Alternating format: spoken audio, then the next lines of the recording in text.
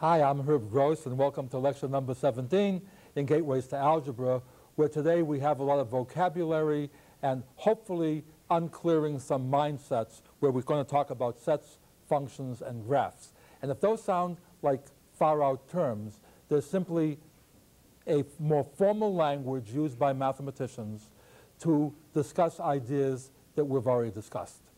Now, the concept of a set is fairly straightforward. What is a set? It's a collection. But usually it's more, in mathematics, it's more than a collection. It's usually a collection for which we know how the collection is taking place. It has to be objective. And the problem is that sometimes things are not what they seem. Here's sort of a silly little question I made up. I'm thinking of a pattern by how these numbers are chosen, okay?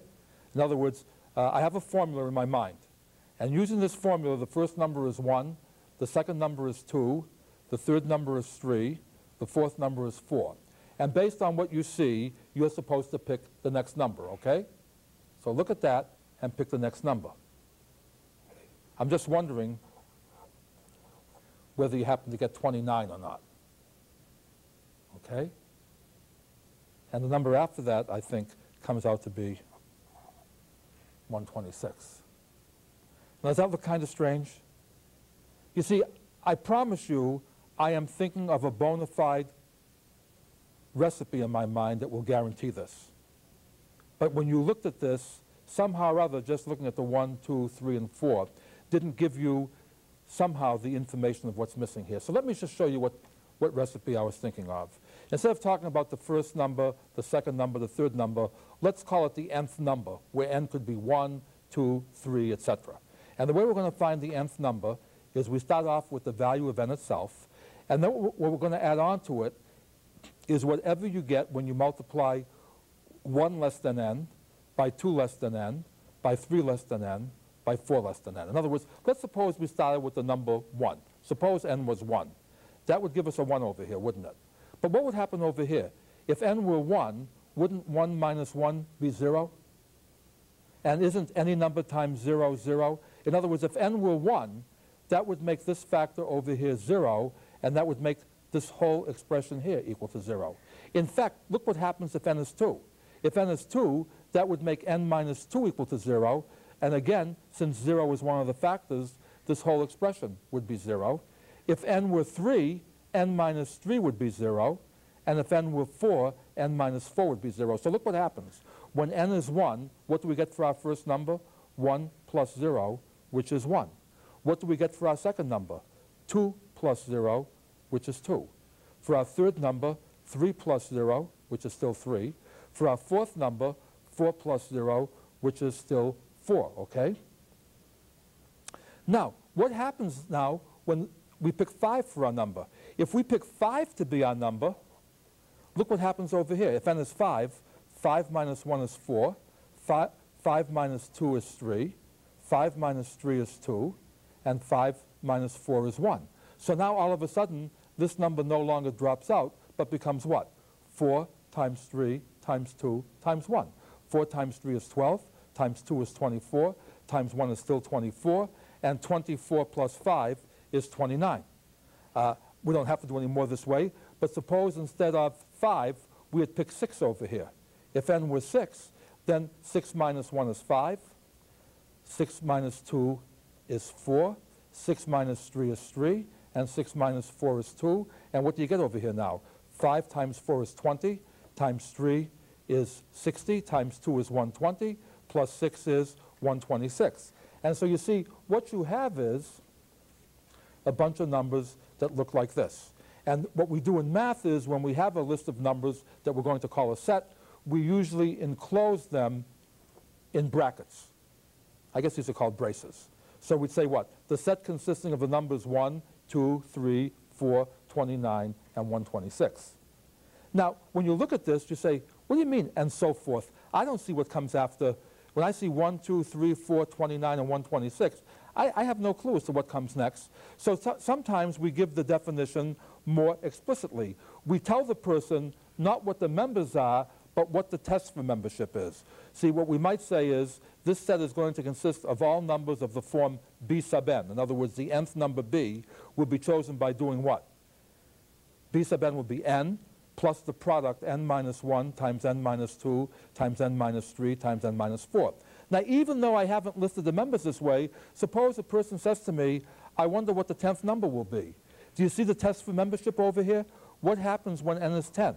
This is 10 plus what? 9 times 8 times 7 times 6.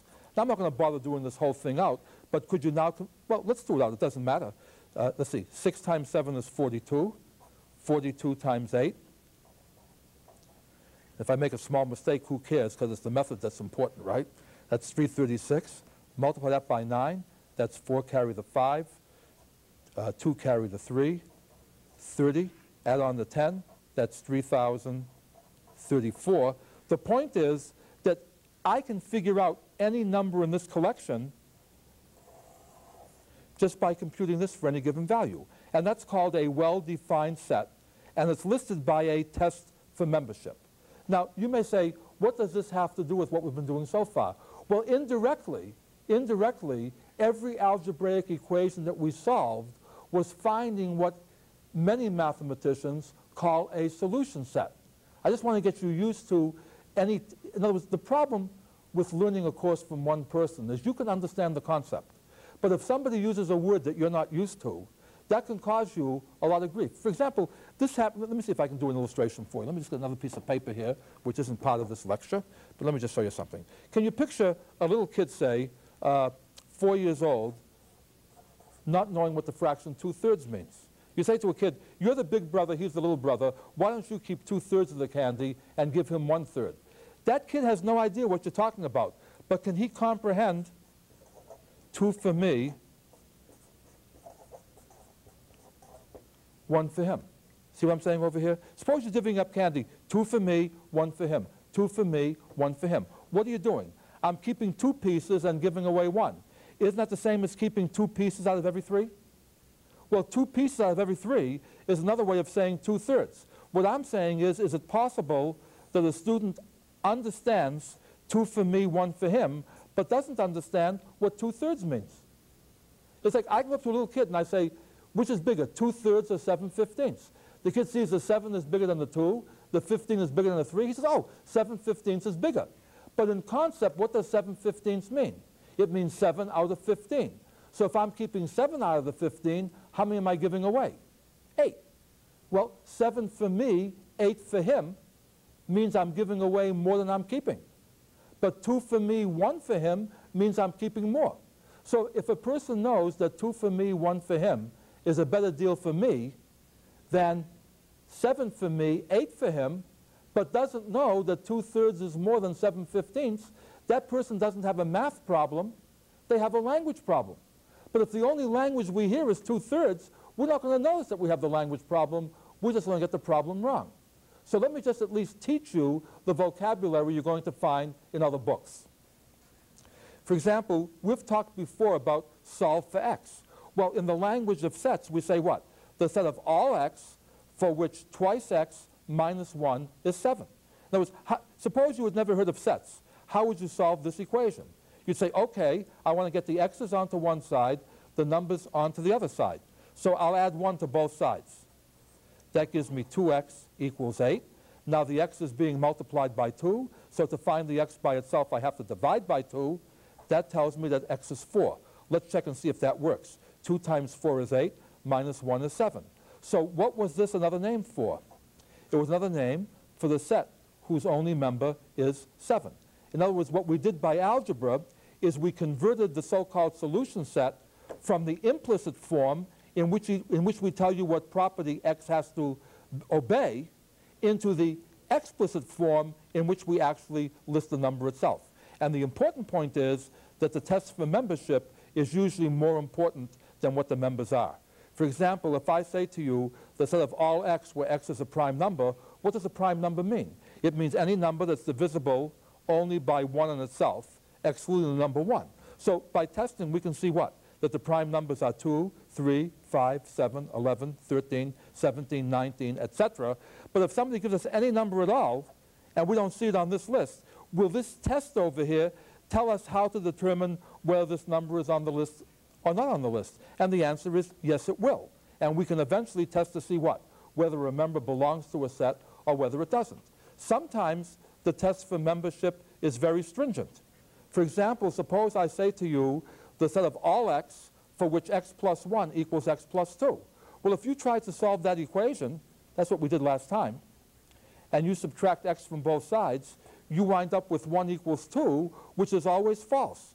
What this says is there is no number such that if you add 1 onto it, you get the same answer as if you added 2 onto it. This number here, in fact, will always be what? 1 more than this number. So therefore, even though this test for membership makes sense, it means what? It's so stringent that nothing survives it. So we give that set a special name. It's called the empty set. And that's the set with no members. And you see, what people will say to me is, if it's empty, why do we bother giving it a name? If there's nothing in it, why name it? And the important point is that it's not that there's nothing in it. It's that there was a test for membership that made sense, but nothing happened to survive it. It means that we had what? A test for membership that was so stringent that nothing could survive it. Which means what? If we want things to survive, we have to come up with a less stringent test for membership. Sometimes the test for membership is so simple that everything survives it. And that gives us the opposite of the empty set, something called the universal set. And let's take a look at that. The universal set, which is usually denoted by I, is what if I said to you the set of all x such that x plus 1 equals 1 plus x. Well, for any number, isn't the number plus 1 the same as 1 plus that number? Suppose I tried to see if 7 is in here. 7 plus 1 is certainly the same as 1 plus 7, so 7 would belong to this set. What if x was 2.5? 2.5 plus 1 is the same as 1 plus 2.5, so 2.5 would belong to that set. Every number belongs to the universal set. No number belongs to the empty set. And sometimes it's important to specify where the set is coming from. Suppose I said to you the set of all numbers x, such that what? X is more than 1, but less than 3. Suppose I think of it in terms of the length of a piece of string. See, for a piece of string to be more than 1 inch long, but less than 3 inches long, means that if the piece of string starts over here, it has to end where? Someplace in here. See, every number in between these two circles represents what? A number which is less than 3, but greater than 1, and that would be the geometric construction of the set A. On the other hand, suppose I told you that the only numbers we were allowed to look at were whole numbers. Suppose that was the case. See, suppose x has to be a whole number and it's between 1 and 3. Suppose I say to you I'm thinking of a whole number, it's more than 1, but it's less than 3. That number has to be what? Only 2. That's the only number that works. So even the answer depends on what are we allowing to be tested. And I think in modern books they refer to that as the replacement set for x. And I just want you to get used to that particular vocabulary. Also included in that vocabulary are some other words that we may use from time to time during this course, but I'm not going to become too much of a bug on that right now because we have other things to do. But let me just show you a few examples here. This would say what? A is the set consisting of what members? 1, 2, 3, 5, and 7. B is the set whose only members are 2, 3, and 5. And C is the set whose only members are 1, 2, 3, and 4. So let's take a look. Does 2 belong to the set A? Yeah, it's in there. So we write 2, and then this little script E, and that says that 2 belongs to A. 2 is an element of the set A. We also look at the set A, and 6 does not belong there. So we write what? 6 is not in A. By the way, notice that every element that's in B also happens to be in A. Have you noticed that? There's a 2 here, a 2 here, there's a 3 here, a 3 here, there's a 5 here, and a 5 here. And what we say there is that the set B is contained in the set A. B is called the subset of A because if you drew A as a picture, see here's A, and what's inside A? 1, 2, 3, 5, and 7. And you see inside A, here would be B. But you see, look at C. C consists of what? 1, 2, 3, and 4. The 1, 2, and the 3 are in here, but notice that the 4 is outside. So if you were trying to draw this, it doesn't look very easy. See, C would be what? Partly in A and partly outside of A. In fact, if you wanted to draw this thing schematically, are there any numbers that belong to all 3 of these sets? See, let's take a look. The number 1 belongs to A and to C, but it doesn't belong to B. The number 2 belongs to all 3. The number 3 belongs to all 3. The number 5 belongs to A and B, but it doesn't belong to C. The number 7 belongs to A, but not to B and C. And the number 4 belongs to C, but to neither A nor B. And the way we sometimes illustrate this is in terms of a picture. This is called a Venn diagram. And this does for sets what graphing does for relationships, okay? See, for example, the way we draw this is, what does this show you? It shows you that inside the A circle are 1, 2, 3, 5, and 7. What's inside the C circle? 1, 2, 3, and 4. What's inside the B circle? 2, 3, and 5. And what else does it show you? It shows you that there's nothing inside the B circle that isn't already in either A or C, okay? See all these different things here? See, the 2 and the 3 belong to all 3 sets. How would you read this? 5 is where? It's inside the A circle, it's inside the B circle, but it's not inside the C circle. Where is 4? It's inside the C circle, but it's not inside either the A or the B circle. And we do little things like this to sort of show people more about sets. But again, this will play a role of sorts in our course, because even when we don't mention sets, we're going to be dealing with them. See, when we talk about the input, isn't the input chosen from a set of numbers? And when we say do something to the input, aren't we applying some rule to the input, and won't the output then again be a number? Let's take a simple example. For example, suppose we want to find the area of a square. How do we do it? We start with the length of a side of the square, then we square it. That means we multiply it by itself, and the answer is the area. Let's take a look and see how subtly we use sets over here. When I said start with the length of a side, could that length be any old number? What's the smallest the length can be? Well, if you can't see it, it's not a length, is it? We're assuming that the number that we're going to pick is a positive number. And how long can the side be? It can be any length you want. So, in other words, what's implied over here? That the set of inputs is restricted to what? Positive numbers. And what's the output going to be? If you square a positive number, it will also be a positive number. By the way, if we weren't saying we're going to find the area of a square, would we have to make this restriction here? In other words, if all I said to you was pick a number, square it, and write the answer, could then the number be negative? See, if I started with -3 and I squared it, the answer would still be +9. See, in other words, the answer would be positive numbers here regardless. But notice that the idea of how you have to restrict this set depends on the fact that you're looking for what? The area of a square. Now, by the way, again, let's use some shortcut notation over here. How would we write this? The input is x, and we might restrict this to x having to be positive if we're finding the area of a square. When we square it, what's the mathematical symbol for that? We write that as x squared. And then the answer, called the output, is y. So rather than write down, pick a number, square it, and write the answer, we simply write what? Y equals x squared. And that's what we're used to. Now, the problem is that mathematicians do this a different way. It's not wrong what we did, but they use a generic language. In other words, sometimes you'll be squaring, sometimes you'll be doubling, sometimes you'll be multiplying by 5 and adding 4. There are all kinds of programs you can be applying to the input. So the mathematician picks a generic name to indicate that he's doing something to the input. And let me show you what that is. So what the mathematician does is the input will generically, meaning for one, unless we specify to the contrary, will always be labeled by the letter X. The program will always be abbreviated by the letter F. And if there's more than one program in a problem, we might use G or H or something like this. And the output will be written in a very special way. See, we're used to calling it Y, but now the output is going to be written with the program indicated and the input in parentheses. This is not F times X. This is written, and it's very strange, it's written it's read F of X. In other words, the way you read this is that F is a rule that does a particular thing. It's a program that does something to the input. For example, if I wrote F of X was X squared, and by the way, if this is hard for you to understand, leave the X out and just leave the parentheses in. If, for example, you want to see what happens when X is 4, put 4 in here, put 4 in here.